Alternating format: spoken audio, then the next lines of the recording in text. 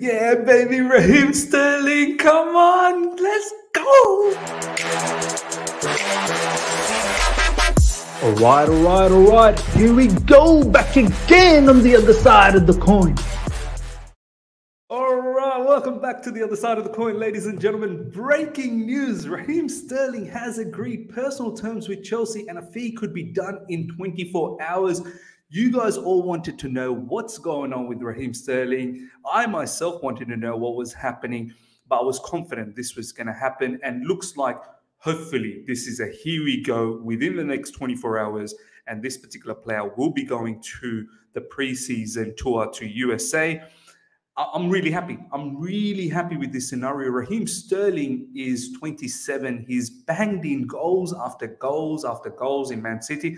Yes, in the last couple of seasons, his stats probably hasn't been as great as the 2 seasons prior to that, but still, nonetheless, last 2 seasons, it's still been very good. I think, 26 or 27 goal contribution, more than 12, 11 goals or 13 goals per season, assists as well. This guy is dynamic. This guy is robust. He's exactly what Thomas Tuchel wants. 1v1, not scared to take the players on, not scared to take the defenders on, really create chaos up front, can shoot from outside the box, can be a fox in the box as well. Yes, at times there will be some misses, but who doesn't miss, right? But at the end of the day, the technicality of this player, movement is great. The pace is great. I mean, I'm glad we've got this particular player. We needed a revamp up front. There is no doubt about the fact that we needed a revamp, and this is the right player to do so. Look, we're going to get to the finer details of this particular matter. 45 million plus add-ons is what was agreed, apparently, with Manchester City.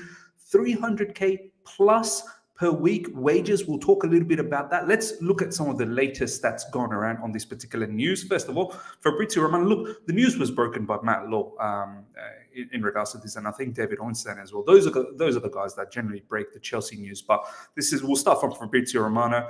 Raheem Sterling accepted Chelsea as future destination weeks ago after direct talks with Tuchel and personal terms fully agreed. He'll be among best paid players. Chelsea and City set to agree final fee around 45 million, and then it will be completed. I love this. I love this game. Let's go. We needed some activity. And what better way to do this with a blockbuster signing like Raheem Sterling? Breaking, as we said, within the next 24 hours. This is from Matt Law. And it further goes on to say Sterling will be on 300k a week, just a tad more. Apparently, he's already on that, and it might be just a bit more than 300k. This is what I read from the Matt Law article. Look, let's talk a little bit about these wages, because some fans are a little bit perturbed, a bit peeved off by this. The way I look at it is, yes, it is a concern when you have when you have a player like Raheem Sterling. And my only concern with Raheem Sterling is, yes, he's 27, and yes, he's in his prime, but I've been saying he started football a long time ago. He started when he was 16, 17. So his prime might have been well before what it is now. I feel like it may not be his prime years at the moment.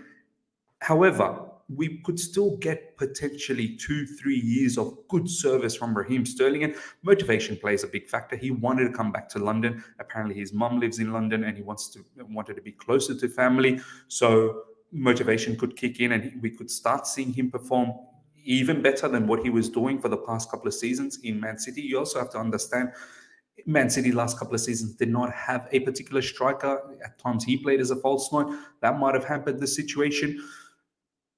There was no way he was going to take a pay cut to come to, Chelsea. Even though I sort of said, hey, maybe you need to negotiate. We're doing something for you. You got to do something for us. But look, when you're paying players like Timo Werner 272k, Romelu Lukaku 325k, it's very difficult to deny a particular player that actually deserves it. Raheem Sterling is absolutely a damn good player. Has won everything in the Premier League. From the domestic side of things, has won everything. Champions League is the only thing that eludes, Raheem Sterling. He probably deserves that. He probably deserves that. And mind you, we are saving on Romelu Lukaku's wages. We don't have to pay a penny to Romelu Lukaku. So look, from that perspective, I'm okay. I suppose I'm getting around being okay with it. Is there a little bit of a concern? Yes, when you lock in a player, potentially it's going to be a 5-year deal. I'm pretty sure it'll be a 5-year deal. on 300K a week. You just wonder, he's 27, what's going to happen when he's 30 plus and so on and so forth. Is there going to be a resale value as well for Raheem Sterling? Maybe there will be. Maybe even at the age of 30, if he continues with the great form, maybe there could be a resale value. So 300K, let me know, you guys, ladies and gentlemen, how you feel about the 300K. Raheem Sterling was impressed by Tuchel's plans and ambitions for him during talks. He also attracted interest from Real Madrid, among other clubs, but has been swung by Chelsea's strong desire, both publicly and privately. I'm glad Thomas Tuchel got on the phone and spoke to him directly about the plans. These players, at the end of the day, they don't just want to come to a club just to waste time. Obviously, they want to, add on to their plethora of titles and medals that they've won. BBC Sport understands Sterling was swayed by Chelsea over Bayern Munich, Real Madrid, and Barcelona. And this is the thing I was sort of asking earlier on when this rumor started. What would be the motivation for Raheem Sterling to come to Chelsea Football Club? He's pretty much done everything in Premier League, but one of the biggest factor was the family situation. I completely understand. I've done stuff in my career for family as well, so I completely get why one would move. So from that perspective, because I was thinking next best move for Raheem Sterling would be, abroad, someone like Real Madrid, someone like Bayern Munich, but he's ignored those opportunities and wanted to take the chance with Chelsea Football Club. Sterling fee 45 million plus add-ons, and let's talk a little bit about the fee. I think that's decent. We were hearing stuff about 60 million or 55 million to 60 million in the beginning, and I was sort of thinking, 1 year left in the contract, that's a hefty amount of fee, but 45 million plus add-ons, look, that's probably okay. At the end of the day, 45 million is the real fee, and then there's add-ons based on whatever bonuses and whatever numbers he hits. And if he does that and we do well, then that's fine. Look, I'm okay with this particular fee. He is in the Euros that just finished last year, I believe, or the year before, he was England's best player. He's definitely one of England's #1 players out there. So you're going to pay a premium amount. Him being English as well, of course, there's going to be an amount there. Look, I'm quite okay with the 45 million. This is what I expected, somewhere around 40 to 45 anyway. But you let me know, guys, how you feel about that particular scenario. Chelsea are down to the final details of a 45 million move for Raheem Sterling, with the attacker expected to go on pre-season tour to the United States. This was very important to me. We need our new players to be able to go to pre-season, gel with the team, understand the tactics that Thomas Tuchel is going to work on, because the first game is less than a month away against Everton, and I want to see Raheem Sterling start for Chelsea Football Club against Everton. I want him to start. I want him to bang in goals. I want him to be a key factor for us to get those 3 points. And the second game is Spurs. So, the quicker these players can go and join the preseason, the better it is for us. And having a preseason under your belt is extremely important to hopefully the success down the line. While Raheem Sterling is comfortable with terms and excited about a move back to London with the club, Matthijs de Ligt is understood to currently prefer a move to Germany with the Bundesliga champions. De Ligt remains open to Chelsea. Now let's talk a little bit about de Ligt.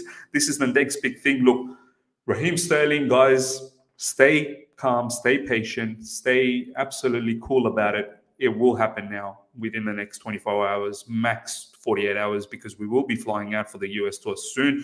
So big celebration coming up. Cheer yourself up. Cheer yourself up. Let's talk about this de Ligt situation. Apparently he wants to go to Bundesliga, but there's other sources saying that he would prefer Premier League as well. Chelsea will launch shortly between 80 to 90 million for de Ligt. Juventus would ideally want it to be done this week. I think money is what's going to knock Bayern Munich out. This is between 68 to 75 million pounds, just in case you don't know how much the 80 million to 90 million euros is. Look, I hope we just get this done. Let's just go and get this done. We need defenders. We badly need defenders. I don't think this is an area where we can penny pinch. We could probably penny pinch elsewhere. He is what we need. We've got a gaping hole with no Rudiger, with no Christensen, and maybe other defenders possibly going as well. We need to fill these positions up ASAP. And he's another player that I would love to see in the preseason. And on top of that, Thomas Tuchel seems to fancy this guy more than Koundé. So let's get what Thomas Tuchel wants. I've been advocating, even though I've got my reservations on certain players, but at the end of the day, if he wants it, give it to him. That's why, I've got different feelings towards Nathan Ake, but Thomas Tuchel fancies him. Let's do it. Similar with the Ligt, let's do the job. Let's not reel in Bayern Munich into this conversation, and let's make this happen. Juventus and Kalidou Koulibaly are in a meeting. De Ligt gone soon, so they're possibly looking for a replacement for De Ligt. Bayern Munich have offered 75 million euros plus bonuses for De Ligt. Juventus are waiting for Chelsea's bid. Chelsea, what are you waiting for? Let's just go out there and get this job done ASAP. Let's not muck about on this. Juventus briefing the media to make Chelsea hurry up, or have Bayern actually bid this? Guess we'll find out. And this is what PYS is saying. Look, yeah, let's just get this up and running in regards to De Ligt. He could play. I picture him playing in the center of the 3CB. If we continue with the 3CB, if we go with a 4, he'll probably be the left-sided CB. He could possibly play as an LCB as well in a back 3. But yes, he hasn't had the greatest time in Juventus, but it's not been an absolute flop either. It's just not been the greatest from the highs that he's had at Ajax.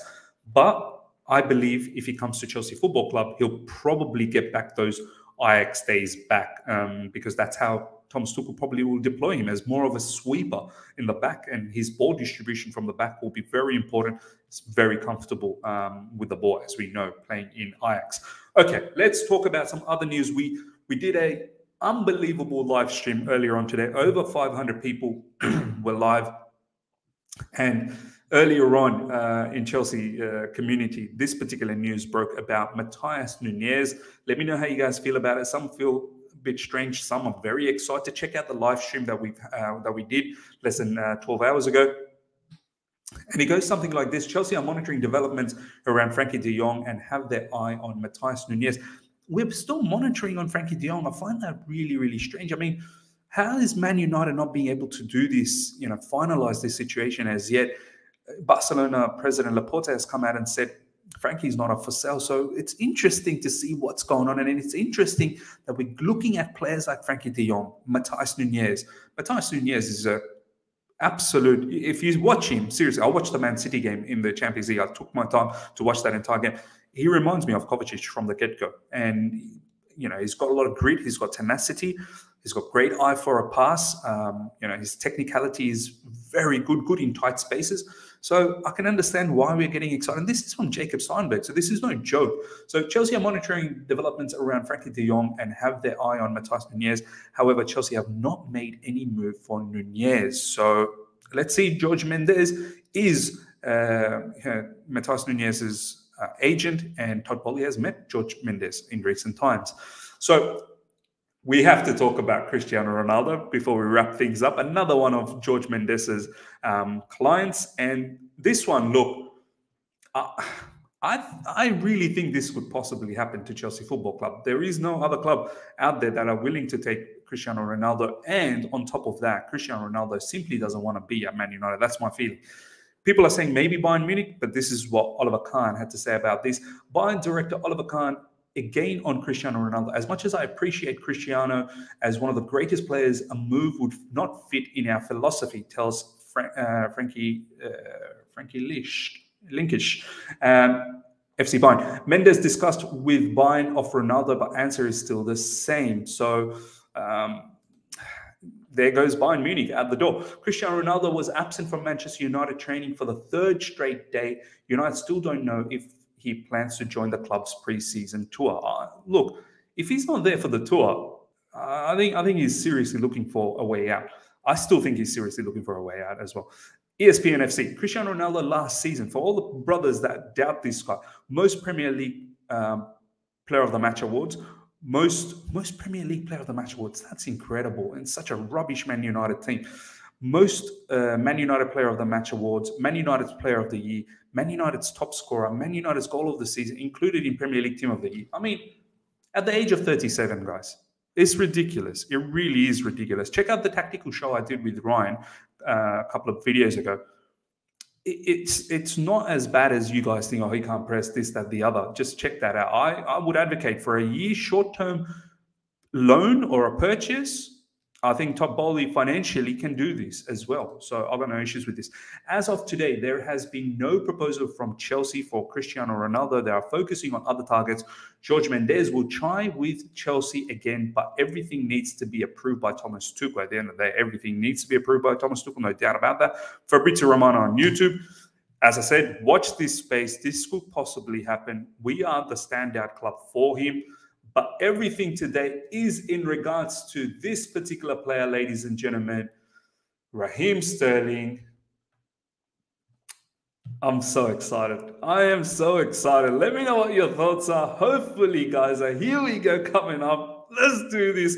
Smash the like button if you've enjoyed this. If you're here for the first time, subscribe. Make sure you hit the bell notification to stay in touch with all my content. I shall see you guys for another live tomorrow. The live is going to be cracking. Let's go.